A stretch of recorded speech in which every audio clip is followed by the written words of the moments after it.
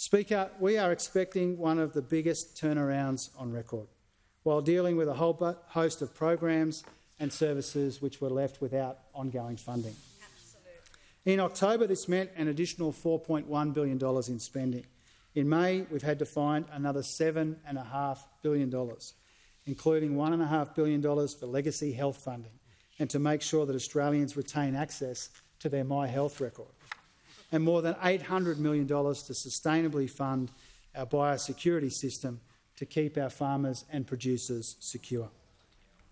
Speaker, our government is building a strong, sustainable care economy that works for carers and for the people they care for, which is why we're extending disability support programs and investing in additional home care packages. We're upholding the security of our nation and the stability of our region, which is why we're implementing the recommendations of the Defence Strategic Review and allocating $1.9 billion to strengthening our relationships in the Pacific.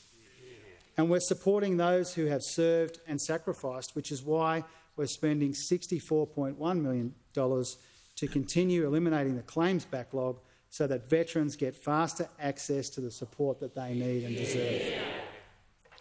Speaker, beyond the immediate pressures on our budget, there are genuine structural challenges facing us into the future: defence, health, aged care, the NDIS and interest payments on debt. Tonight we're putting in place some modest but meaningful revenue measures to help address this, like tightening superannuation tax concessions for those with balances exceeding $3 million, a 15% global and domestic minimum tax for large multinational companies, changes to the petroleum resource rent tax so that Australians receive a fairer return on the sale of our natural resources sooner, raising the tax on tobacco by 5% for 3 years and extending tax compliance programs. But the inescapable truth is that the federal government cannot put all the services that Australians expect and deserve on a more sustainable footing just by ourselves. That's why the Prime Minister has brought together the states and territories to agree on a new cooperative approach so we can secure the future of essential services and programs that both levels of government support. And so we can make sure that the NDIS continues to provide life-changing outcomes for future generations of Australians with a disability. Under Labor, the NDIS is here to stay. We are determined to make sure every dollar counts and every dollar goes to improving the lives of the participants the scheme was established for. Our changes are designed to put the interests of participants first as we cooperate to moderate the growth in costs. It took a Labor government to create the NDIS, and this Labor government will secure its future. Yeah.